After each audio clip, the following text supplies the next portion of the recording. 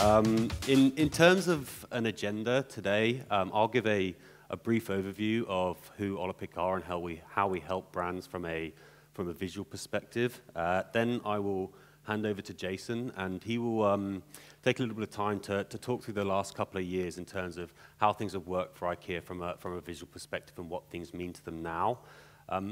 Before I sort of go directly into Olapic, I think it's worthwhile explaining the idea behind why we came to exist in 2010.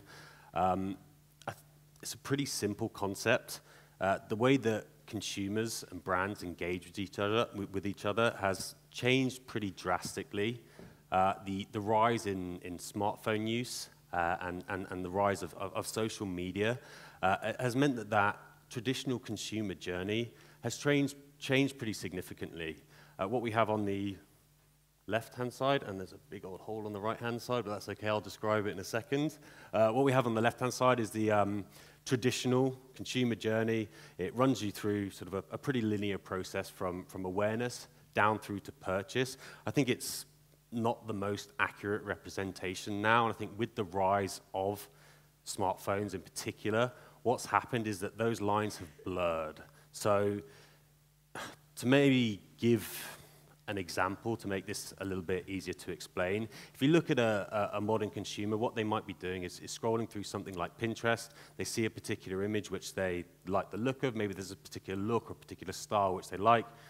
They see an individual product. They look at that product. Maybe then they go onto Google, do a little bit of research, read a couple of reviews. Then they'll jump on, maybe watch a YouTube video of someone doing a little bit more in-depth look at that product itself. But then life happens. They need to go to work. They need to go and pick up kids from school. They need to come and attend a brand conference. And they step out of that consumer journey.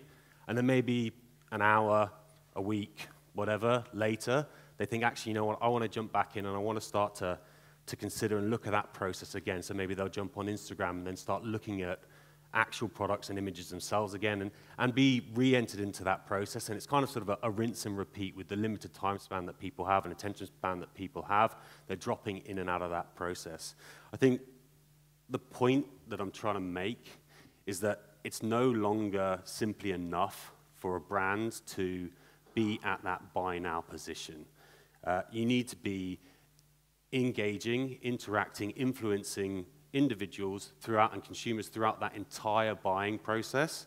I think that poses a pretty significant challenge for every single brand. With the hundreds of different touch points and the hundreds of different ways in which a user is driving their own journey now, a brand needs to be able to surface and source content that is relevant, that's engaging, that's authentic, that's going to keep that consumer in that process and then eventually drive them to that purchasing moment. Couple that with the fact that the modern consumer is pretty high maintenance. They're pretty demanding in terms of what they want. Of a recent survey with around 6,000 consumers, which were included in it, what we found is that most users or consumers don't want to see the same brand product image or the same brand image itself being surfaced to them across all these hundreds of different touch points. They want variety. They want something that's engaging. They want something that's authentic. And what they actually stated was that something like user-generated content is actually more preferable to them than a branded image, simply because it's more authentic, it's more tangible. If you see an individual like yourself using a specific product or buying a product and using a product in a specific way, it's easier to relate to, and it helps to keep them included in that process. Additionally, with the increase in the availability of video, users are engaging with video in a much stronger way when it comes to the actual purchasing process. And again, so this is compounding the issue in terms of the multiple touch points. They want multiple formats and multiple styles. And then finally, and sort of the most needy piece of this is obviously that the users want to be able to feel a part of that brand now. So it's not simply a faceless brand. I think that was highlighted quite nicely in the Monzo talk earlier. It's not simply just a faceless brand saying you should buy this or you should do this. It's a brand that's going to directly engage, bring their consumers in, and actually speak to them on a level, but then actually have the users be a part of it and be represented as a brand itself. So this posed our co-founders back in 2010 with the question of how can we fill that content gap, which most brands are coming across, and how are they going to be able to fill those holes? And what they did over time was to develop sort of a 3-product suite which filled part of these holes, and Jason's going to talk in a second about one of those particular products and how it's relevant. But from a user-generated content perspective, what we have is a platform that enables brands to identify and collect content. But then secondly, and probably most importantly with something like GDPR coming into place now, is obtain the rights from those users directly and then activate into additional channels. On the video piece, we all know it can take time, it can be expensive to create video. Through the use of branded specific templates, what the Olapic Content in Motion platform enables brands to do is to quickly and at scale and at relatively low cost produce video and roll that out. And then finally, from the engagement and the ownership piece, the influencer management platform allows brands to identify individuals. We're not talking celebrities here, we're talking micro-influencers, we're talking advocates, but what it does, it enables brands to identify individuals who engage with relevant markets, form relationships with them, whether that's from a monetary perspective or simply from an incentivization perspective, and then to build and develop those relationships over time. Don't spend too much time on that aspect. What I'll do is I'll hand over to Jason, and he can talk in a little bit more detail in terms of what Ikea have been doing from a visual perspective over the last couple of years. Okay. Hi, everyone. As I've been introduced, my name is Jason, so I'm the Web Communications Manager for the UK and Ireland at Ikea. I just realized I almost wore the same t-shirt today that I was in my profile picture, so that was very awkward. But I went for the Steve Jobs looks instead, so that will have to do. So just before we talk about UGC and how we work with Olapic to kind of build UGC into our content strategy, I just want to give you a bit of a picture of who we are at Ikea. I'm sure many of you know who we are, but there's some really interesting facts here in terms of how we are as a brand. So we were founded in 1943, so actually we're quite an old company, and we were founded by Ingvar Kamprad, and that is where the I and the K comes from in the logo, in case you didn't know that. And actually, this little green box here is our first store. So Ingvar Kamprad really just started in Ikea selling pens and stamps and things like that. Obviously, this store is a lot more difficult to get lost in than our current stores today, so they've definitely grown. We have 367 stores in 30 markets, and we're constantly expanding. So you may know we've also just opened some stores in India as well, which is very exciting. We've had 838 million visits across all our markets in financial year 18 and 2.35 billion web visits. So that's quite a lot of people. We've been in the UK for over 30 years, so we did celebrate our 30-year birthday last year. Our first store was actually in Warrington, and a very interesting choice of location for our first store, but it's still there and it's still doing very well, so it must be a good thing. But lastly, I think more importantly, our vision, and this is to create a better everyday life for the many people. So there's two really important things here. The first being a better everyday life. So we like to not just cater for the special occasions. We want to really improve everyone's life at home on an everyday basis, but also about catering for the many people. We don't really want to just target one specific demographic or audience. Our product range is designed to be as affordable as possible so that many people can purchase from us. This is actually a picture of Almhult in Sweden, and I'm sorry if I've pronounced that incorrectly. I know there's one Swedish person here, so I apologize. But this is basically what I call IKEA town, so 90% of the people from here work in IKEA. We have a lot of different buildings here. We have our design labs, we have our testing labs, we even have an IKEA hotel. But more importantly, we have our IKEA Communications, which is our in-house production agency, where we produce most of our content. So the interesting thing is we have a lot of global content. It's very much produced globally for the purpose of being distributed across markets. Actually, I checked last week, and we have about 200,000 assets currently available in our DAM today. So it's not that we're using UGC because we're short of content. The challenge we have, though, is that obviously when you create content on a global level, you try to really make it based on a kind of global insight that is relevant to as many markets as possible.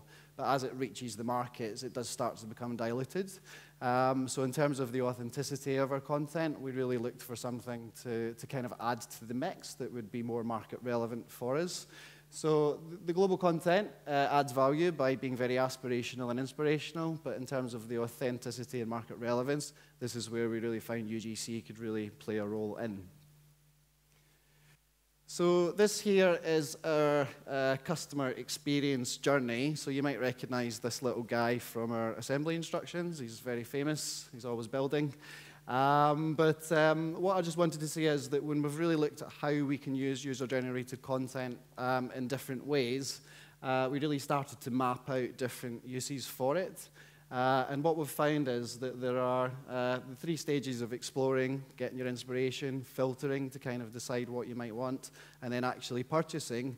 UGC actually works in all of those stages. It's more about how you present that content and how you tailor it and where you place that on your social channels and website that actually make sure that you're fulfilling the objectives and needs of the customer at different stages. And as Ali said, the journey is not fluid. It's more fluid now than it used to be. It's not a funnel anymore. People are interacting and have different needs at different stages. So the more visible we can be with the right content, then the more chance there is of a customer purchasing with us and purchasing more often as well. Super important. We really wanted to adopt a bit of a test and learn approach with user-generated content. When we approached the global organization, when we started working with Olapic, and made the suggestion that we would like to place content that wasn't created by us on our owned channels, everyone freaked out and thought, that's insane, what are you doing? This is, we need control. So what we did was that we thought, well, let's really try and understand UGC in a kind of testing approach and really kind of see where the value is added for the customer. And then we can then decide where we can roll it out and where it makes sense. So we took a more careful, gradual approach. And now we have a very strong execution across many channels, which I'll show you now. So in terms of co-creating with our customers, this is super important. And I just wanted to show you some examples of how we build communities on our social channels using UGC. So here on the right-hand side, we have a kind of call to action that we go out with if we are looking for specific content from our customers. And then the one on the left there is actually part of a post that we have done and do regularly, organically, featuring UGC that people have shared. What we find here is that we don't actually offer an incentive encouraging people to share, other than the fact that we will be able to use that content on our website, so the chance of obviously getting that exposure. And that's actually enough for our customers. We actually get so much response to this just through organic call to actions. And what we find is we find that 8 out of our 10 top organic posts that we have done via social have featured UGC, which is fantastic. And we also see that the reach of our UGC posts is 27% higher than any reach that we get from our organic owned content posts. So for whatever reason, the algorithm which Instagram uses to really expose the content really favors UGC, most likely because people are highly engaged with it. So this is our lovely website and our homepage from a few months ago, right enough, but I just wanted to kind of show you different executions that we've done here. So we actually introduced UGC to our homepage. Previously, our homepage was this long because everyone wanted to say everything, and we thought that was relevant for customers. But when we looked at the data, of course, that's not really the reality of how people are kind of engaging with this type of page. So we really kept it simple with one main commercial message and then a UGC widget. The benefit of this being that this is constantly refreshing itself based on the level of engagement that customers have with the different content, which means every time someone comes to our website, they'll get a different experience. And the benefit is that because it's the most engaging content, it will always be seasonally relevant and very show a lot of vitality as well, which is great. And it doesn't require any work from us in the background to maintain that. What we've actually found, interestingly enough, that even though the UGC module is below our main message, the engagement rate that the module gets is 2.7 times more than the engagement we get with our own messages. So I think that kind of answers itself, really. We also have a UGC hub on the website, so this is where all of our approved user-generated content can be viewed, almost like an internal Pinterest board. So this is for inspiration, but also it allows people to filter, because we've added filters on the top so that people can choose the category that they would like to explore more of. So it allows them to kind of narrow down their search if they are in the market for a sofa or a bed or whatever. What we find is some really great engagement with that. So we have 100,000 views to that hub per month. And also the click-through rate is 27% from anyone who lands on the page, which is much higher than our kind of average click-through rate. So clearly it's a page full of engaging content. And then now we're moving into the kind of conversion side, so the e-commerce side. So how can we use UGC to convert customers? So what we have is two versions here, which we have rolled out. So if we have been able to collect 3 or more images of the same product with UGC, we will show those products first. However, we were only able to really reach about 1% of our product pages by following this approach. So what we decided to do was to really expand that out a little bit, and rather than just showing UGC featuring that product, we would also show other UGC images of products in the same category, so it almost works also as an alternative recommendation engine as well. And by running that process and that change, we were able to increase the coverage of PDPs from 1% to 30%, and we're continuing to expand upon that until we get to, hopefully, 100% one day. So when you then click on a customer clicks on a piece of content that they like, this is the interesting part as well. So we also are able to connect our product feed to the post.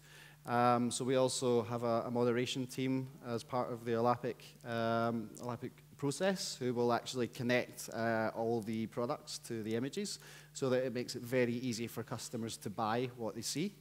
And the interesting thing we've done recently as well is that it's not just Ikea products that we will show in the product feed segment. If we see something in the image that we sell something similar to, we will also show that product as a way of getting the look, so it's a bit more of a home furnishing expertise, rather than just sticking to the products that we own in our image. So I think this is a much better experience for the customer, because they don't really care where something's from, they kind of like the style, so therefore we try and help them achieve that. What we find is the conversion rate for anyone who interacts with UGC on any of the pages is 3.54 times more than our normal site conversion rate. So it just shows you that the more exposure we get to it, then it will obviously help our bottom line as well, which is great. The last thing I just wanted to talk about was just the future potential of UGC as well. So Ikea is really interested in understanding people's lives at home. So we go out in every market and we visit people's homes, we interview people, we spend time with them in order to really understand what their everyday needs are, in order to kind of provide relevant expertise, but also develop a relevant product range. That can be quite costly and time-consuming and resource-heavy. So what we've realized is that we actually have access to all of this content, which is already being shared organically, which allows us to peek into people's homes in a less intrusive way, but actually really understand if what we believe people to be living like is actually the reality. And if not, how can we then tailor what we do in the future to accommodate that? So we've really started talking to the global organization to find out how we can kind of harness this power to actually turn it into insight, which will actually help other parts of our business as well. And of course, all this is connected to our brand positioning in the UK, which is about giving everyone, creating a wonderful everyday for the many people. And I think UGC really helps aid that process. Thank you.